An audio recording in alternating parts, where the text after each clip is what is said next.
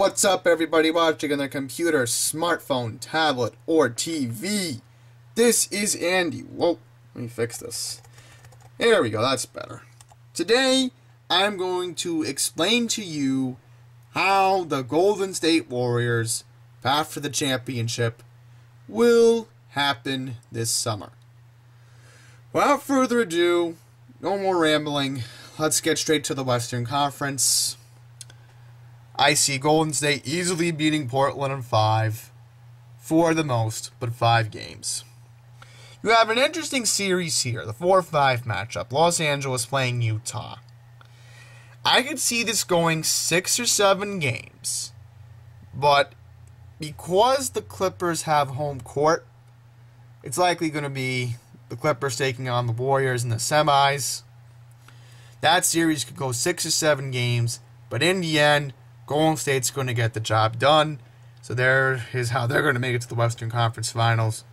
But who are they likely to play? San Antonio playing Memphis. That's going to be 5 games for sure. Maybe 4 if San Antonio just quickly sweeps them. Houston taking Oklahoma City. This could be a 6 or 7 game series. But I actually see Oklahoma City moving on. Possibility. But once they get to the semis, San Antonio is going to beat them in 6.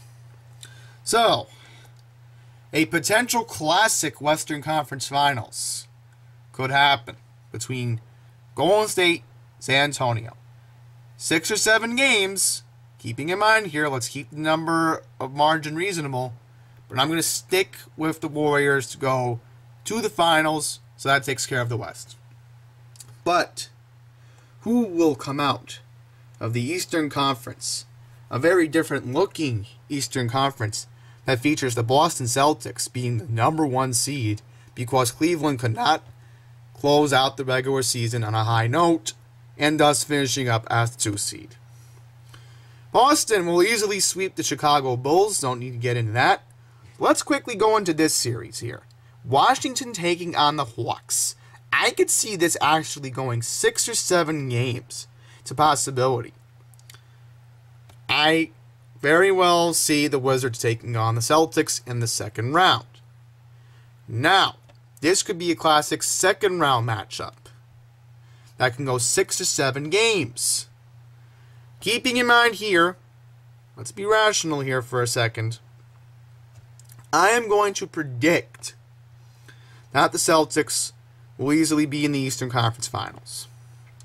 Now, let's look at Cleveland's situation for a sec. I understand everybody wants to see the Greek Freak move on, but the Raptors are the better team. Possibly a 5 or 6 game series. They will move on.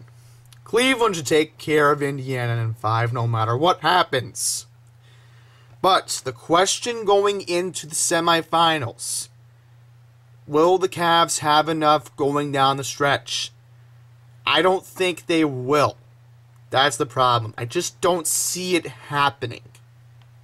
So, I'm going to predict Raptors. Yes, the Raptors in 7 games. I just don't think Cleveland, 6 the most, but 7 is definitely a good possibility. I don't know if Cleveland has enough. So, the Eastern Conference Finals. I'm easily going to say the Celtics move on to the NBA Finals. Just because 1 seed playing a 1 seed is obvious. Meaning your 2017 NBA Finals matchup will be the Boston Celtics taking on the Golden State Warriors. I want to see that happen, but as a safe bet, I'm going to say Golden State in 5. Golden State's the better team. The Celtics have enough to get past the Eastern Conference, but once they get into the finals, the Warriors are just too much to handle. Durant will win his first NBA title. Curry, Thompson, all the other guys in 2015 who are still on the Warriors will get their second rings, including Coach Kerr. So there you have it. That's how Golden State's going to make it to the NBA Finals. Simple video. I hope you guys enjoyed it. Golden State will prevail. Trust me, I know what I'm saying. They are just a better team overall going into the playoffs, and they're going to be hot. Thank you for watching, and until next time, take care.